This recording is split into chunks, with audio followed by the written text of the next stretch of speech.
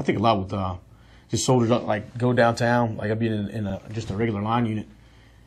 Go downtown here and you see soldiers down, down in the bars and the clubs and all that. There's nothing wrong with being down there, but you just see them out of control, just really, really intoxicated. We saw him early on in the night. I mean, I don't know, it's probably 9, 10 o'clock. He was down there with some other people, just having some drinks, and just stopped by, said hello, whatever, and then went through the night. We went around to where we were going and seen our buddies and stuff, and then ran back into them a couple more times. And then at the end of the night, everybody, all the bars closed about the same time. We're outside Broadway, and kid comes back by us, and his car's parked in one of them little alley slots, and he's walking to his car, and he can't really walk. He's stumbling around.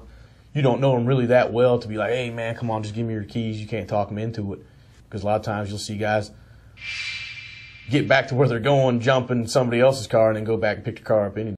So, hey, don't lay into him. He ain't drove his car yet. I don't think there is a real regulation on you stepping in and get somebody drinking and driving. He could luck out and get through the gate and them not know he was intoxicated. He probably wouldn't have remembered he saw us that night, or maybe we had talked to him. I wouldn't ever go as far as making that your sole purpose of walking around just looking for deficiencies on people.